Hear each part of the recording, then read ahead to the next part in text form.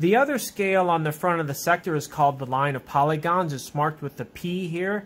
It's this inside scale. It's graduated from 4 to 12 going backwards. It can be used to create polygons from 4 to 12 sides if you know the radius of the circle. As an example, I have a circle here. I'm going to set my dividers to the radius of the circle. With my dividers set to the radius of the circle, I'll now set them onto the 6 marks on this P scale.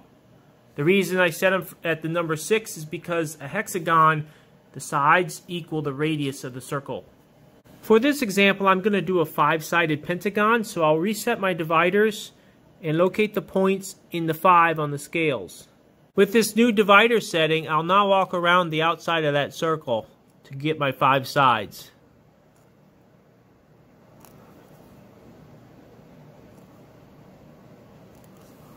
Here's the completed pentagon inscribed inside that circle.